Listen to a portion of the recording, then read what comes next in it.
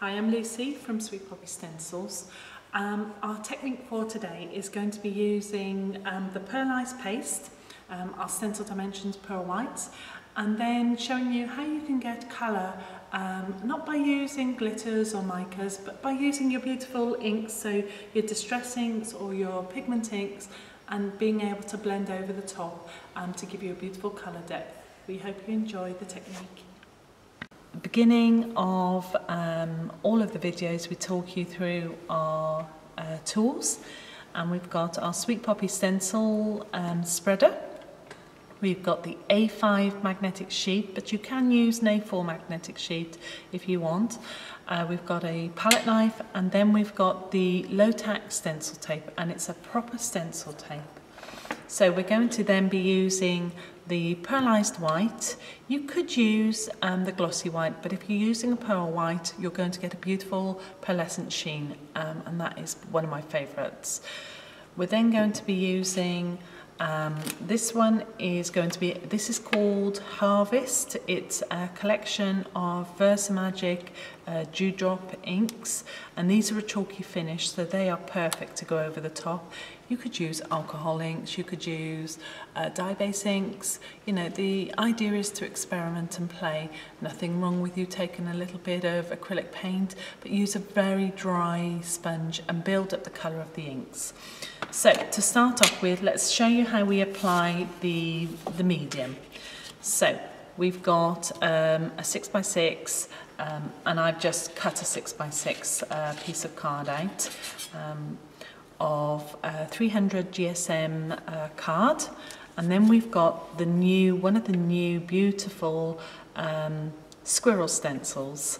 So we're going to place that onto our card and our magnetic sheet, and as you can see, I'm placing it sideways, so this is the way I'm going to be coming. If, as I've said before, if I come this way, I'm going to hit this section. Along here, it's going to creep under. I'm going to possibly hit this section and it'll creep under. So if we go from side to side, we're going to get a nice smooth image. And the trick with this stencil is, as all of them, do not press and think you've got to force it under the stencil. That's the last thing you want. So we're going low tack tape again, and we're just catching the edge of the stencil.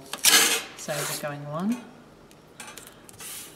2, let me move my spreader out the way, and then we're going to go down the sides. There we go. Just making sure it's nicely stuck down. So as always, 6 pieces. So 1, 2, 1, 2 down the sides. Make sure it's nicely stuck. And when we spread, we're going to be coming this way. Don't force it. If you force it, you're going to hit and you're going to be taking off more than what you leave on. So our pearlescent white, and as you can see, it's a lovely creamy white. The bright white, or the glossy white, is a crisp, bright white. So always mix them before you apply them. So 1, 2, and 3. Nice big long strip. So with your spreader, gentle across. I've missed a section there, so that's fine. You take up and you dollop. Check over, you need to apply any more, just dollop it on. What we don't want you to do is keep on spreading and spreading. So we're going at a 45-degree angle in the middle, and we're going to go gentle and across and up, and that's it. It's as easy as that. You could do once more if you felt that you needed to. So, but that's it.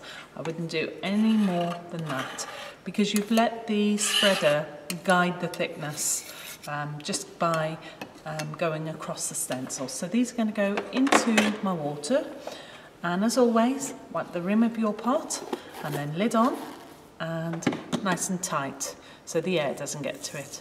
So we're going to take off. So we do the sides, then we do the bottom,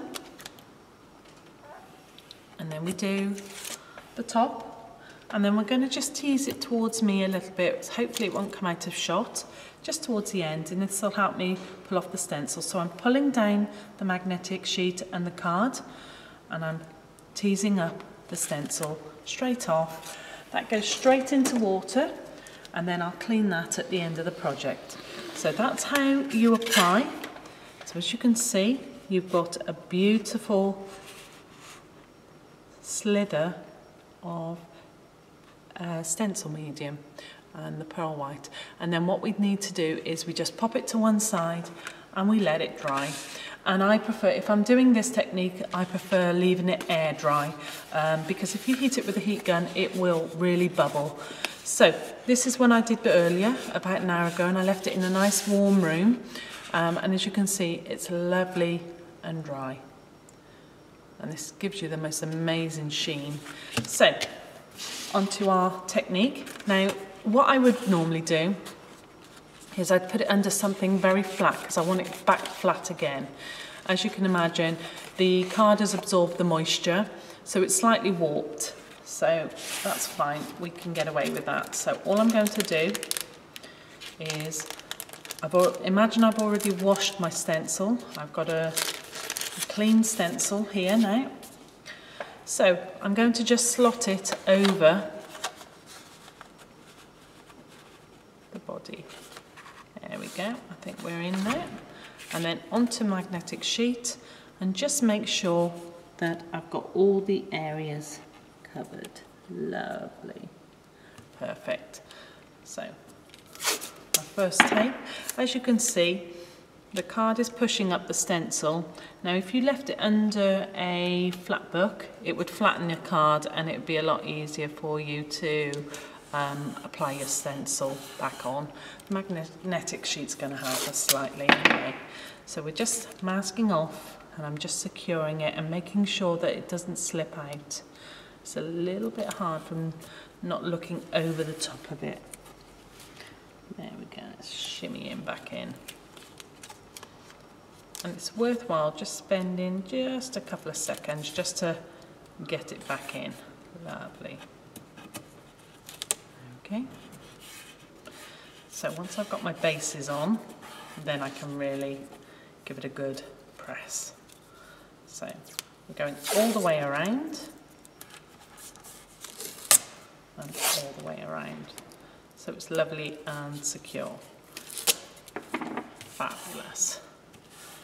Okay, now I want to anchor it to my table, so I'm just going to do a nice big wide strip, and I'm happy with that. That's in position, that's going nowhere. There we go. I can reuse this tape as well because it's going to be only inks on top.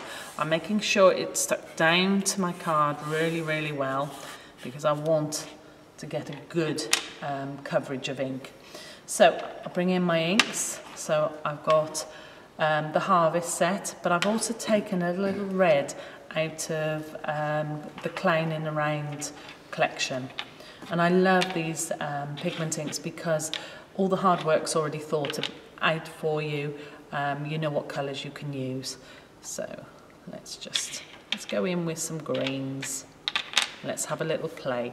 So help yourself by pressing down, and you're just going to start blending. And as we've said before, you can mask off areas if you want to be really precise, but I think because this is very much an autumny scene, it takes the blending for you, so it really does work well. So we're just applying bit by bit.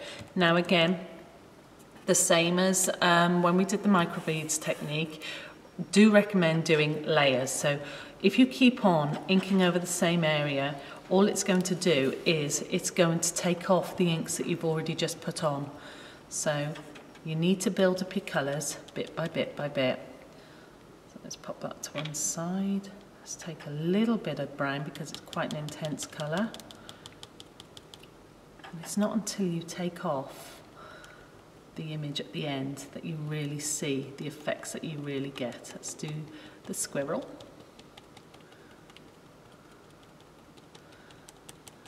Just give him one base colour first.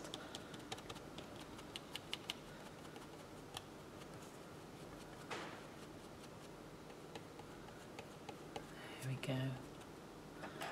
And I'm gently, and I'm going to take off a little bit and apply. So you're building up your colours as you go. And I'm helping myself by holding the stencil down with my fingers as well. At the end of the day, it's a bit of ink on your fingers, it's not going to hurt you. They're all water-based. So, moving on. And then we're going to start coming in with some colours. So, let's go with a little bit of the oranges. And we're building up bit by bit. And you're better to take a little bit of time. This is a lovely technique because you can really take days doing it if you wanted, you know, just to get your colours.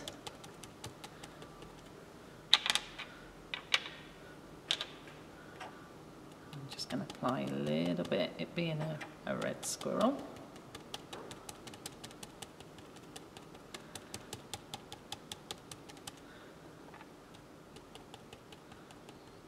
And we're just moving it around. As you can see, you can use any blending tool if you want. It's whatever you're comfortable, you know, whether you want to use brushes, sponges. I'm using the little smoothie sponges. They are a favourite of mine at the moment. If you've got dexterity problems, then go with the bigger ones. I'm using the mini ones, but I do find the big ones very, very good as well. And again, these are all available on our website, www.sweet-poppy.com, but that'll be at the end of the credits for you. So we're just applying and we're moving it and applying and trying to blend in some colour, and you're better, as I said, add bit by bit by bit by bit by bit. So I'll remove this in a second. I'm just going to go in with a little bit more of the mustardy colour and go over the leaves as well, just so that it gives us this colouring. Oops. Who's to say what colour it's meant to be? It's all in your eye. Just stiffling motion all the way over until we're happy. And as I've said, you're better off to leave it dry and then do another colour, leave it dry and do another layer and build up these layers until you're happy, because all I'll end up doing is I'll remove what I've already done. So let me just go in with the brown once more. And let's see what effect we get.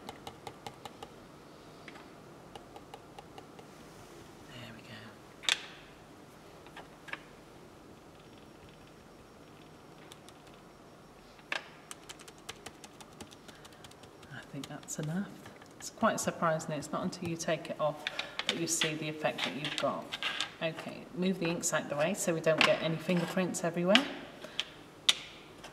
I'm well known for getting fingerprints.